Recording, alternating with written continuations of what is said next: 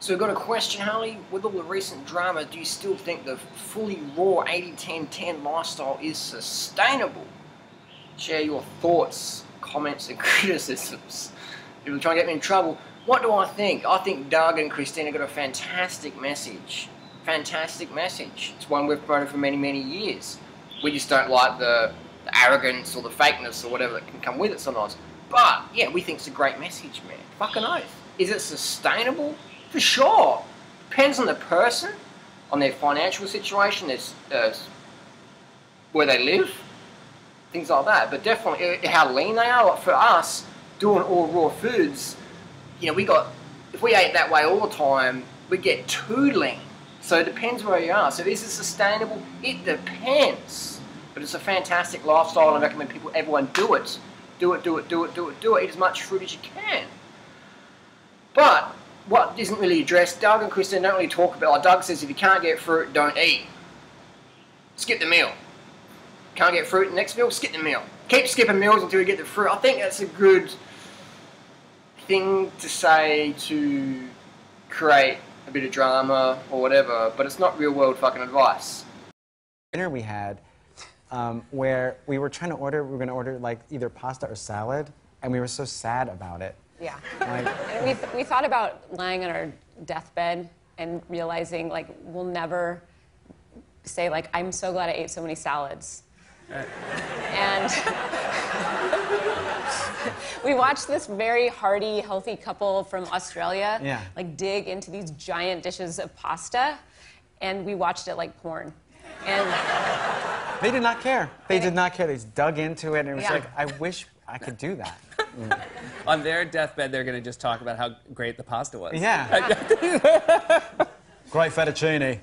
I've done that before. I'd be on a plane, I'd skip a meal, get to your destination, your glycogen's like low because you haven't eaten for 24 hours or whatever, or haven't eaten enough, and you go to ride your bike out of the airport, and you're just like, oh, it's flailing, or you go and talk to someone, you just can't talk to them because you're like, all I can think about is getting some food. So you become really flaky, fadey, floundering raw foodist because you're not getting enough calories because you're going pure, and that's not what we want in the health message. We want people who are strong, fit, not fake.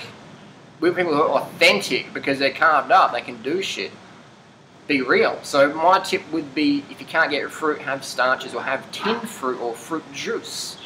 Obviously people know my backup plan, our backup plan, myself and Free, that's why we're so lean and so fit.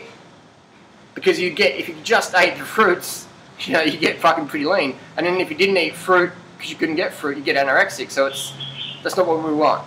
That's not what we want. We want people who are carved up and have high energy. So fruit's fantastic. Fully raw 80-10-10 message. What's happening now is Christina's taking it over, trying to take over the 80-10-10. Now it's fully raw. People say, you fully raw? I'm fully raw. I've been fully raw 6 months, 17 days and 46 hours. So fully raw is the new 80-10-10 paradigm now because Christina's just like, thanks for that. And that's cool, but I'm saying it is a sustainable lifestyle for certain people. If you're really overweight, fucking oath, man, you're going to lose so much fat and fluid on this fruit lifestyle. You're going to get as lean as us, man. Look at all of us, man. You know, me and Freelee eating vegan pizzas and baked potatoes and bananas that come out of our ears. Very, very lean. Everyone who's on the high fruit thing long term is very, very lean, very, very slim, regardless of, like, Christina's not fit at all. I went for a jog with her one time in New York City, and she said another story. She was running with music. I said, dude, if we're going to go for a run together, have a conversation together, take the fucking earphones out. Let's have a real chat, you know. Like, listening to music when you're riding or running with someone is a bit, you know.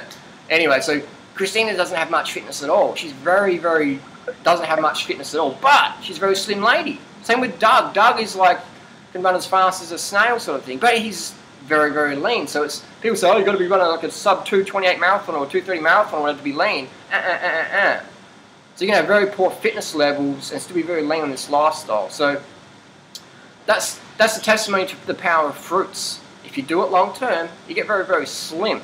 Very, very slim. So another thing would probably be the financial aspects of it. People say, you can talk about that. Well, you know, it's more expensive for sure. Like I had a durian feed last night. Organic durian, that cost me close to 1,000 baht. That's 3 days' wage for an average Thai person. This is organic durian. So not many people in Thailand can afford to eat this lifestyle unless they just ate bananas and wild greens. But no one's going to fucking do that. People say, oh, you can do this lifestyle just bananas and wild greens. Yeah, that's great. No one's going to fucking do it. Okay? Maybe you or me for like a few months, but no one's going to do it longer than that. And so let's be real. Let's be fucking real. Give people real solutions, real world situations. It's expensive. There's no doubt about it. It's an expensive lifestyle. Maybe if you're living in the wholesale markets in Los Angeles, yeah, for sure. But for everyone else in the world, it's expensive. Starches are obviously cheaper. Rice is the cheapest calorie on the planet. But your health is worth the effort. So if you want to do it, find the ways to get the extra money and spend it. Obviously, Christina and Doug don't really address it because they're, fully loaded. But most people aren't fully loaded. All right. So let's give them fucking solutions instead of making them feel guilty because they can't afford it or can't get it or just can't eat it, whatever. Yeah? I'm not about the purity thing anymore, where you put yourself up on a pedestal and give people like an impossible standard to maintain. They can't do it. Oh, you're not fully raw? Oh, wow. Well, I am. Too bad. You can't find fruit for the meal? Skip it. Eat cucumbers, man. So we're trying to provide a real-world situation because most people, probably 99.9% of people that we used to talk to 5 years ago about this lifestyle aren't even doing it today. Even people who are really hardcore. People used to come to Thailand with me. They're like, no, raw food, whatever. Because they've made it so extreme, they yo-yo back to whatever. So you want to be extreme for sure. Extremism is good, but you want to be sustainable extreme versus extreme smash and just blowing yourself apart. Does that make sense? So is it sustainable lifestyle? Definitely. For certain individuals, for certain times. Have a backup plan. Make it a sustainable lifestyle. Fruit should be part of your breakfast and lunch every day as a minimum. Do your best you can. Have a backup plan. Carb the fuck up. Post your comments and questions down below.